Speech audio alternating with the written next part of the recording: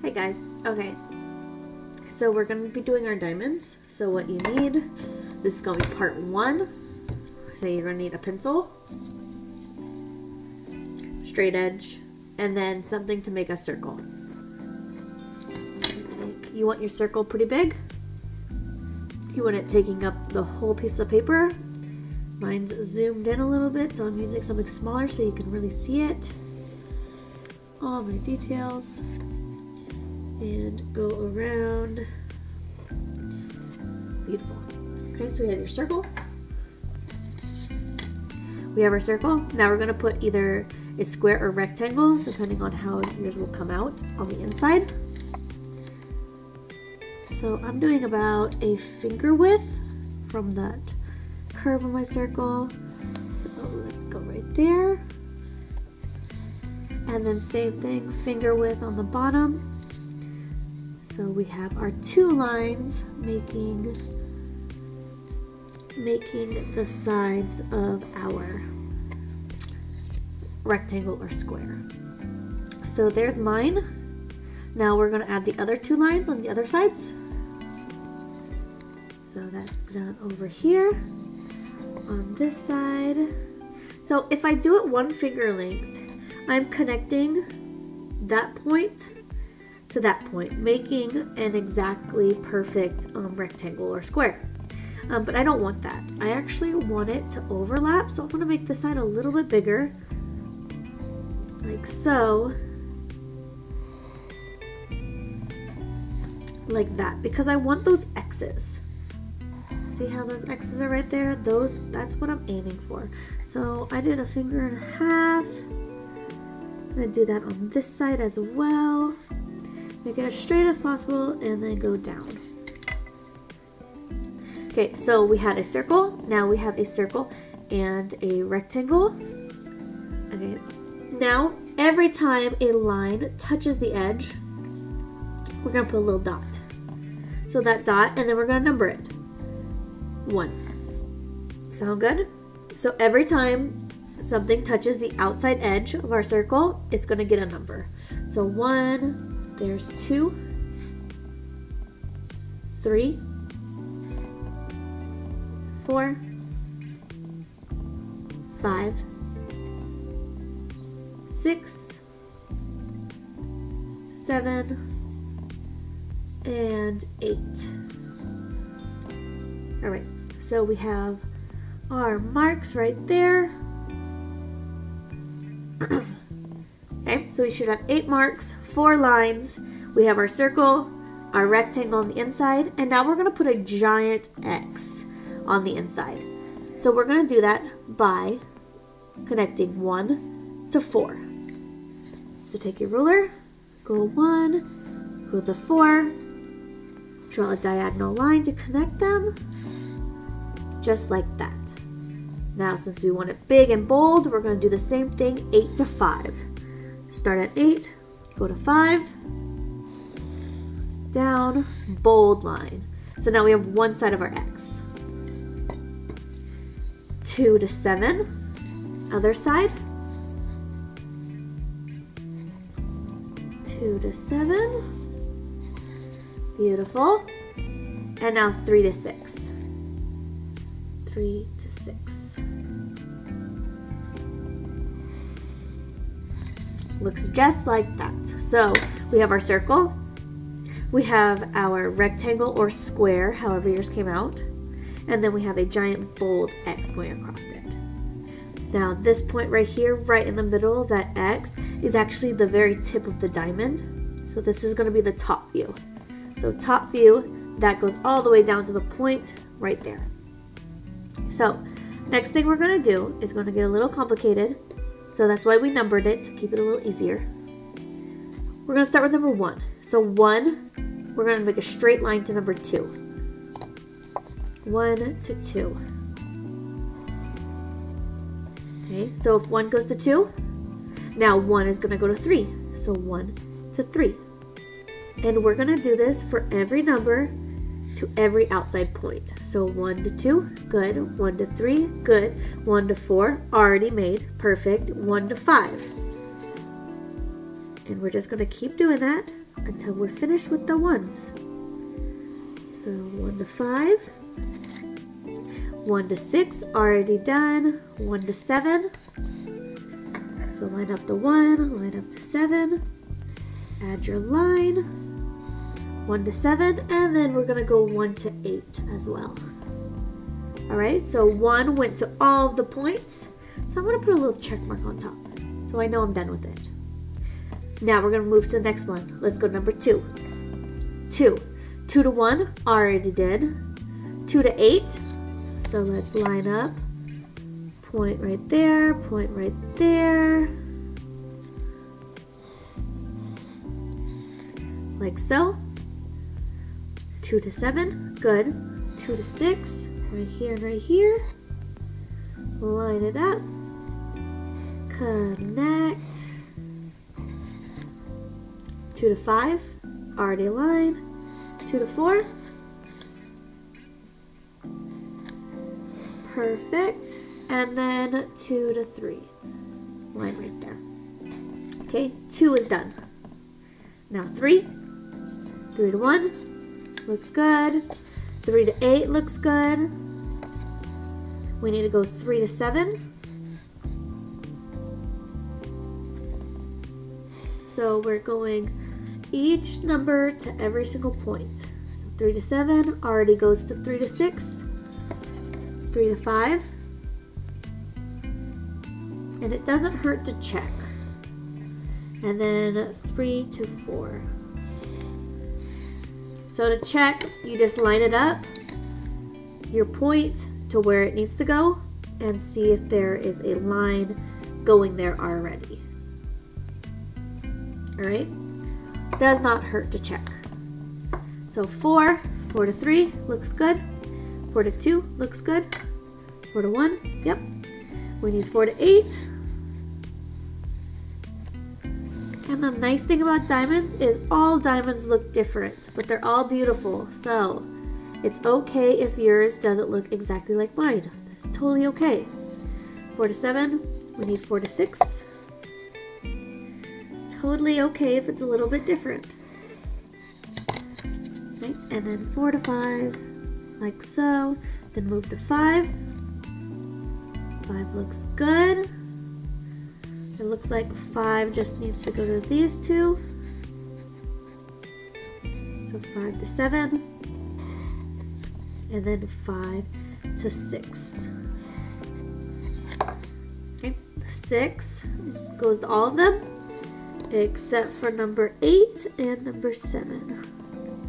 So there we go. And then connects right here. Now 7 just needs to go to 8.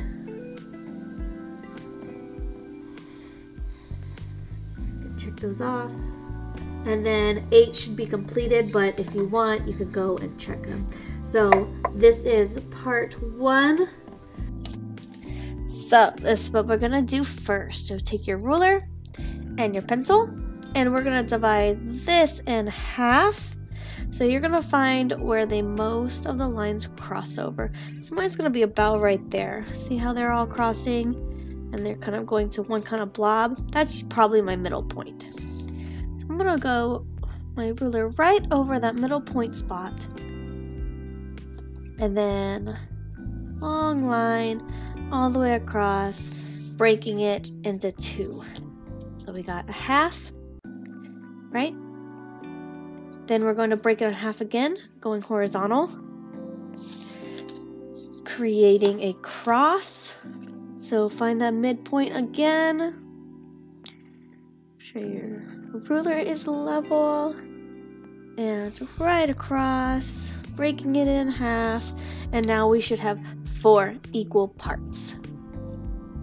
Alright. We're going to label each time it touches the outside circle. Every time a line touches, so we have 4 touch marks. We're going to label it, instead of doing 1 through 8, we are now going to label them A through D. So very top is going to be A, right side is B, bottom is C, and left side is D. Okay? Now, we're going to go D to A. So we're going to connect all the letters together, and it's going to create a diamond shape or a rotated square. So go D to A, line them up, connect them like so. Other side, A to B, line them up. See, just like that. Oop, moved it a little. There we go. Line them up like so. B to C. B to C. And C to D. C to D. Okay, so see that diamond rotated square shape? And we just connected all of our letters. Now we're going to start with A. We're going to go A to 6. So point A to point 6. Line it up. Draw the line. And then A to 4.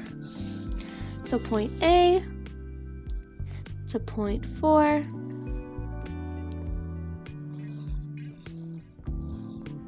Just like that. Now we're going to do it for C. So C is going to go to 1. C to 1. Point C to point 1.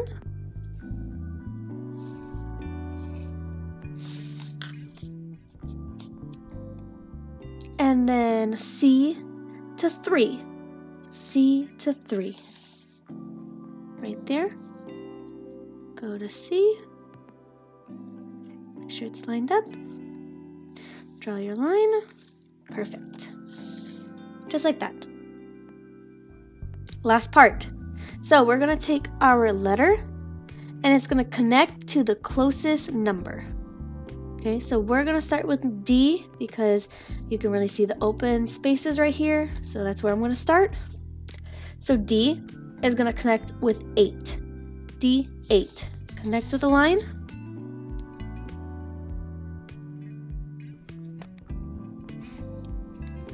Like that. D to 7 now. D, 7. Connect with the line. Just like that. Okay, moving on. A to 1.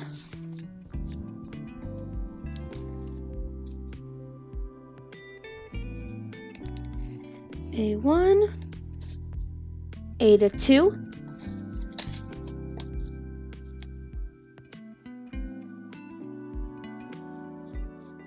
A2. B to 3.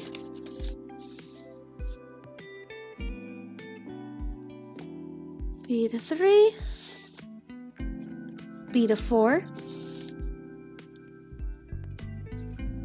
B to 4, C to 6, C6, and then C to 5.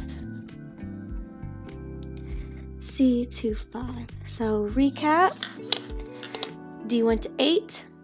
D went to 7, A went to 1, A went to 2, B went to 3, B went to 4, C went to 6, and C went to 5.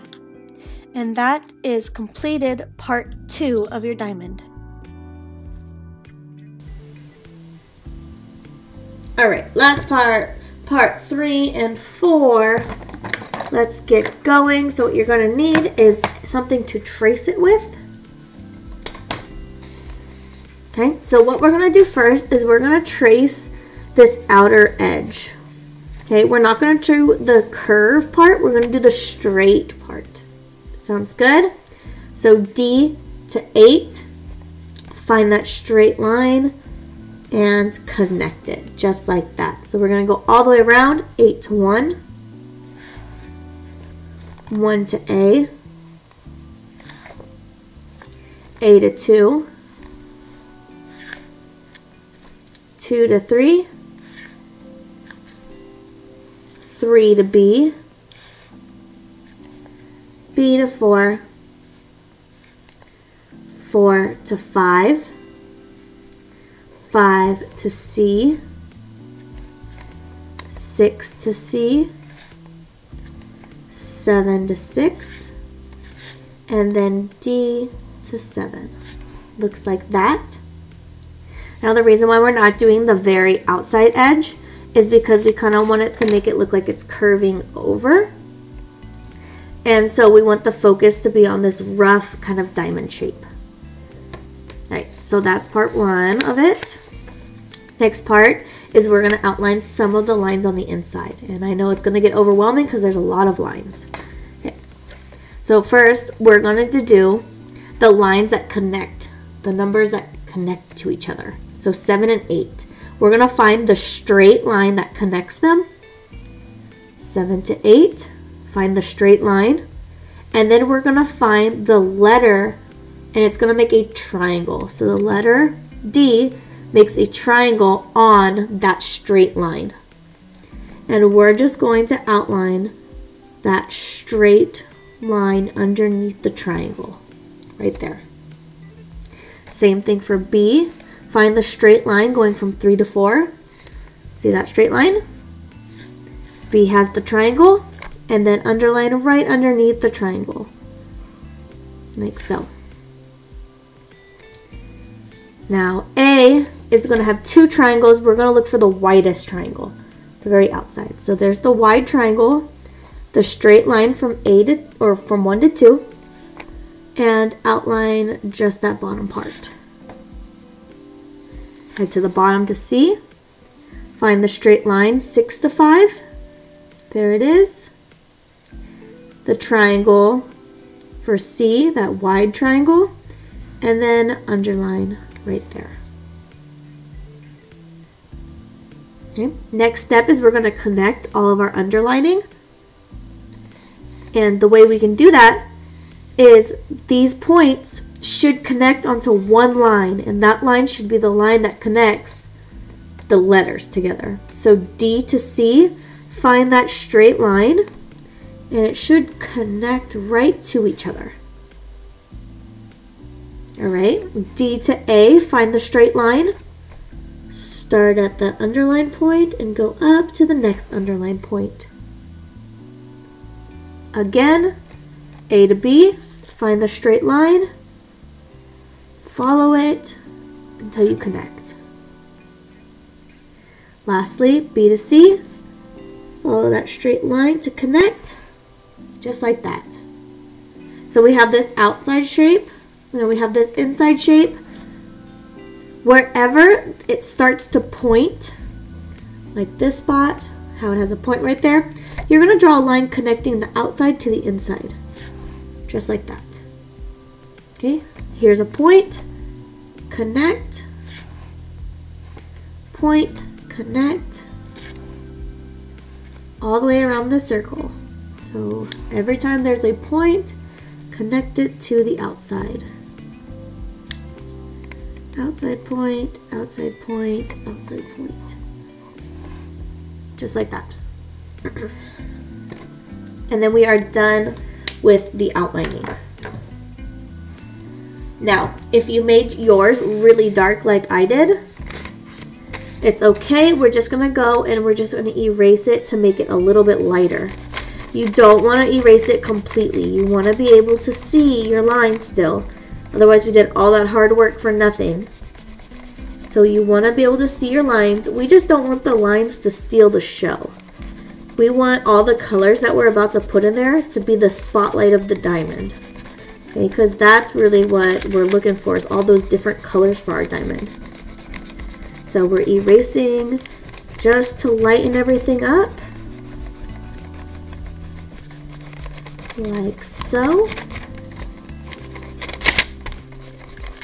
Just like that. Okay, so it's lightened, it's outlined, and now it's ready to be colored. Alright, So I posted some color options on Canvas that you guys should follow, and I've told you what colors to use. So I'm going to do a blue diamond. So I've already picked out my colors. I'll go over the blue diamond. We're doing dark blue, medium blue, light blue. We're also going to do black and light purple and maybe a little bit of white in there as well. So I'm going to start with my blue. My blue's right here. And this is kind of how we're going to color it. So we're going to find a spot. We're going to color that shape in. So I'm going to start with a medium blue, coloring that shape. So something to keep in mind is I don't want to put, if I put a medium blue right here, I'm not going to put a medium blue here, here, here, here. Okay, because if I do that, it blends in and it ruins that kind of effect that we're trying to make. So I'm going to do a light blue right here. But I'm going to show you real quick what happens. I'm going to do a dark blue here, right next to it, and you do that by just pushing down really hard on your pencil. So dark blue, and then you make it a little bit less pressure, makes that medium, and then lots of less pressure, makes that light color. So there's our 3 different colors I have. So if I make a light blue here, right next to what I already have, see how it makes just one giant shape? We don't want that. So I'm going to go in and make it a little darker. So we want them to be all different shapes, and so we don't want the same color next to each other. Sound good? So I'm going to go and quickly do this. You just kind of want them everywhere. So just make sure you're not putting the same color next to each other. And then I'm going to just color, color, color. And you'll see what it looks like at the end.